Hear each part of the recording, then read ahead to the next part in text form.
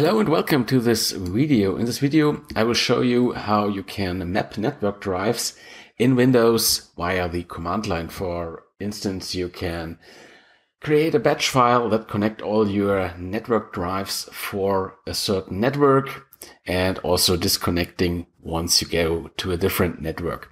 For example, I have a network connection here, a network drive, and if I'm not on the correct network and it happens that I click here, right click, or maybe a program wants to access the drive, then you will get these nasty timeouts where the Explorer hangs. And so in order to get around that, I created me a bunch of batch files that I can run if I'm on a certain network, which will map all the network drives for that certain network and also disconnect others. Okay, I have here my network drive, and as you can see here, it's mounted under the Z drive letter, and here we have the server address, aka computer name, and also the share name, which is D, very simple. Okay, let's get started. And first, I disconnect the network drive here. Sorry, my Windows is in German, but I think on the command line, it doesn't make much difference. So I open up the Windows terminal here, and you can either open the Powershell or the command line. It works on both command line interfaces. Okay, let's do first connect a network drive. And this is done by the following command. I will just paste it in here and then we'll go through that. We have the net command, net use, then the drive letter. We want to assign the network drive.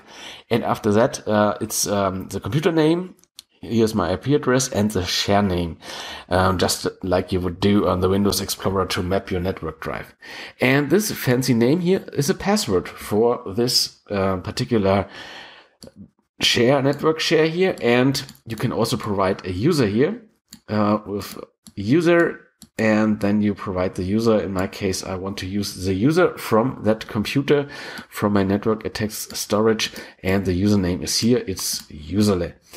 Okay, once I hit enter, and basically this tells us that the command was run successfully, and as you can see here in the Explorer, the network drive is now mapped and connected.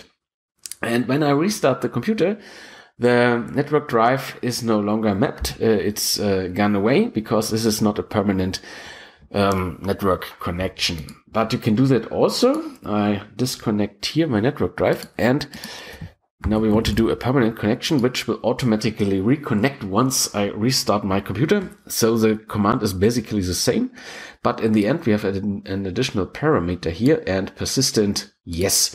And when you run this command here, the network drive is connected and it will automatically be reconnected when I restart the computer. Of course, I can not only connect to network drives here or map them to a drive letter, I can also disconnect network drives here. And for that, we can use the following command, net use.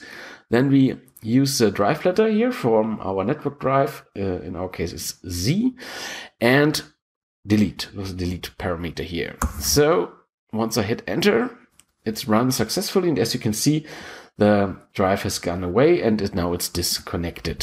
Here I connect again. And there's another possibility to delete or unmap all network drives at once.